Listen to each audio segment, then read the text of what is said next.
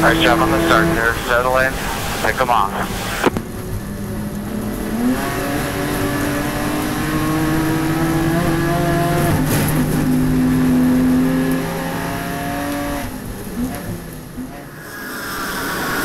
I was just in the middle of the road, so I was meeting the sandwich and got some pretty gnarly contact on my left side, especially from that Conquest car. That driver had something out for me for the first 7 corners for sure. Anderson, who's in the middle of that silver glass points lead, he was side by side into the braking zone, and Zach Anderson, it looked like, went for a bumpy ride. A little bit off track, not sure how that's resolved itself. You can see him in the back of that picture dicing with Spirazzulli in the Conquest Mercedes, and it looks like for the moment that Anderson comes out on top in that scrap.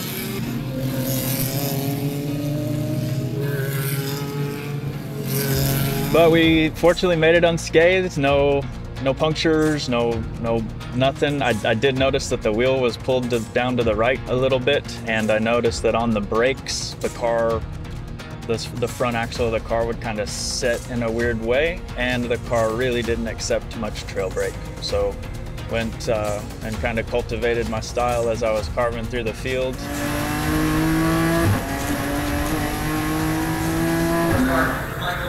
Behind him, the 51 Autotech brake.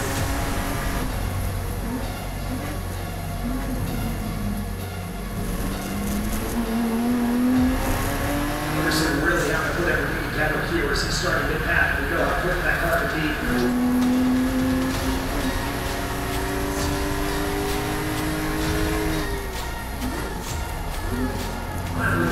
Conquest Racing trying to make that move on Anderson right now as they come.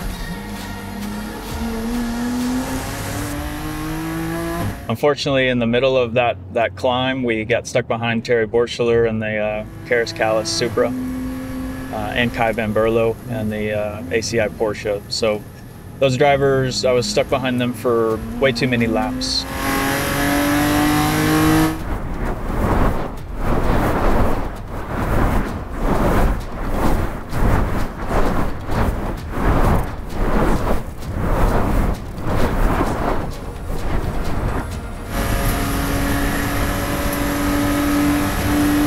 They're just fast enough to kind of keep me at bay, and they raced me hard too. Like, they did not give it up, even though it was a Pro-Am car and an Am car and a silver car. Neither of us were actually racing, so you know, we're all racers out there, so we have our instinct to compete with any cars around us. But I don't understand why they were fighting me so hard. I guess drivers like a buffer. Running 7th now is Anderson. He's gotten around Borcheller, who is the leader in the AM class.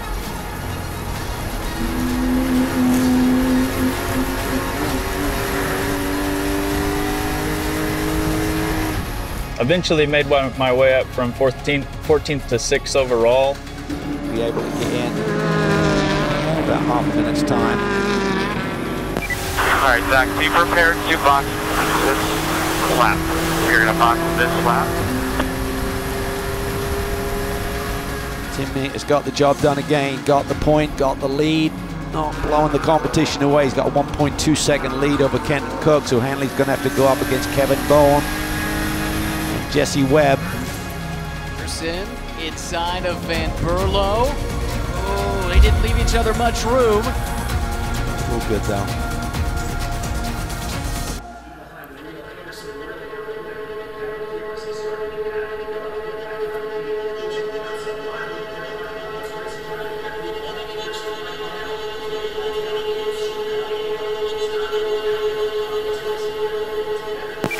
Copy, pit lane. Coming to the box. Pit board is out. Monitor to turn the engine off. Turn the engine off and hit the box. No fuel goes on board, no tire change, just a driver change. Minimum stop time is 84 seconds for GT4 competition here this weekend. Fire the engine. Alright, make sure we're in gear. Make sure we're in gear. A couple other cars had their own fights to fight, and unfortunately that cost us some very precious track position early in the race. Zach did a very good job maintaining, getting by and creating a lot of advantage for me when I got in, but I still got in the car about 11 seconds-ish back from the overall leaders. I dug deep, gave it everything I had. There with about 10 minutes to go, I went to the pressure and had a shooting pain up my back. Immediately had to let go of the brake pressure, but I think a little bit of it was fatiguing me, and maybe it cost me a little bit of my outright pace, so I feel a little bit bad that I might have let my teammate down there. Then we drop back to Jason Bell, who leads the way in Pro-Am. But keep an eye on this car. John Capestro Dubets, 4th in silver, trying to reel in the top 3. They gained 1.4 on that lap, 1.4 seconds that lap, 20 minutes to go. I did what I could. I got stuck behind that Supra for too long. Moved the wheel down, but as long as he's working the string, like he's not carrying too much trail brake, the car works really good. A little advice from Zach to not carry too much trail brake, and the car worked pretty good. He said it got slightly tapped at the start, so the wheels right hand down. Hanley made a big mistake last lap, gained over a second on him.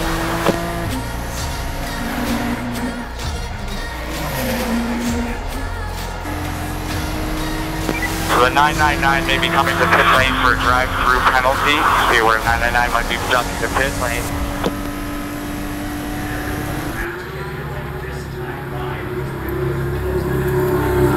This is a big development. We've got a whole host of drive-through penalties for pit lane speed infractions. One of the cars involved is the number 999 of Dan Handley, who runs 3rd overall right now. That's big for John Capestro Dubets. Not so much for John, but his teammates, Zach Anderson. But let's think about what this penalty does. It drops, or it will, drop Handley out of the 3rd spot. That will advance this 51 car up to 3rd. Points difference from 4th to 3rd is not huge, but it's not insignificant. And that then means that Jesse Webb and Mackay Stevens are that little bit further away, heading to Indianapolis in a couple weeks.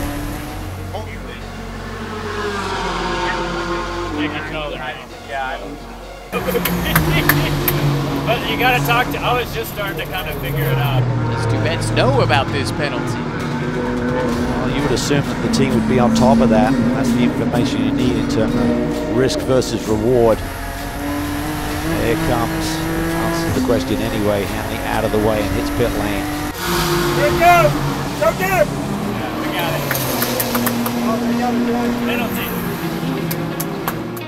Put it all in perspective, as a 37-point lead for Zach Anderson, John Capestro Dubets' teammate, coming into this race. As they sit right now, he'd lose 10 of that with Webb leading this race, teamed with Mackay Stevens.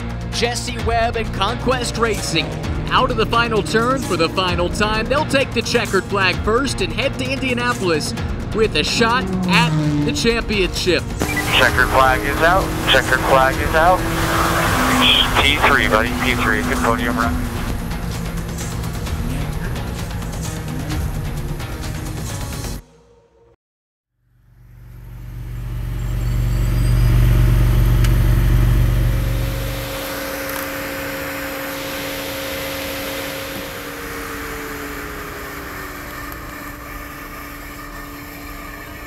I got sandwiched so hard at the start. Your wheel damage. Just couldn't sustain it. Yep. Like I have to work. Well, it's the whole equation that we've been dealing with. Like we've got pace and eclectic, but we can't hold on to it for the entire lap. There you go, brother. You did. You did awesome. Did what you did. That was great. Move forward. We leave the weekend with a net positive plus 2-point advantage for my championship lead against the Conquest Mercedes. 2 top 2 overalls and 1 top 3. Pretty good championship weekend.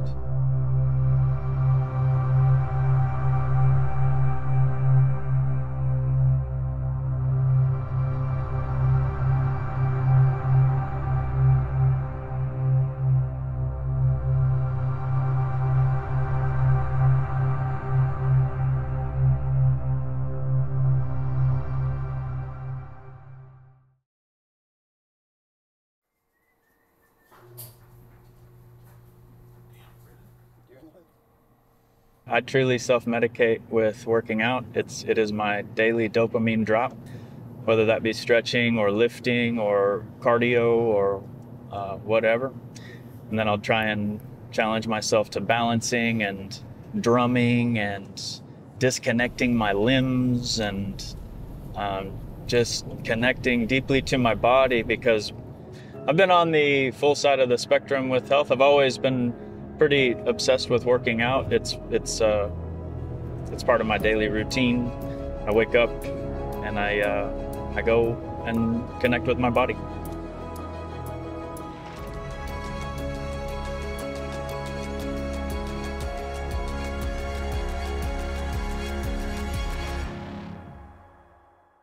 In a race car, like I am the antenna and I am the receiver of information, and that information comes to me and flows into the car. So like the more switched on I am with my body, and the more aware I am with where my hands are relative to where my feet are and eyes and all of these relationships, the better I am as a racing driver. So the better I feel mentally going in as well. If I don't work out for a couple days, I start to get low. It's truly it fills my cup up in a big way. I try to challenge myself with stress exposure by training at the peak hot hours of the day and then jumping into a cold plunge. The colder the better. That's a dopamine release, long and continuous, much better than other dopamine releasing agents or drugs or anything like that.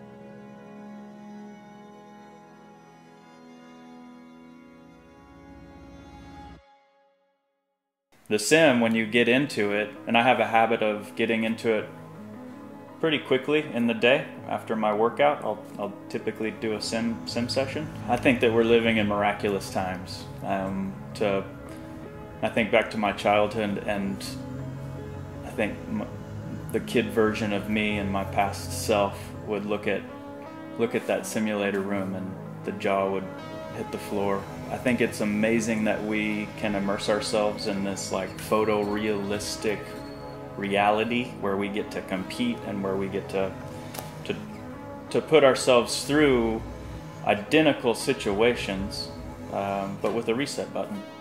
So we can allow ourselves to fail. We can allow ourselves to develop the technique. Whenever most new people get on a sim, their first comment is, "This isn't anything like what I do." And that goes into, like, it is a skill. I mean, just like driving, and you've taken away all of the feeling, so you're basing the feeling off of pure vision, right? And the biggest benefit that simulating gives you is your eyes give your feeling much faster than your body feels the feelings and then has to send it up to the brain and then think about what you're feeling and then execute on that feeling.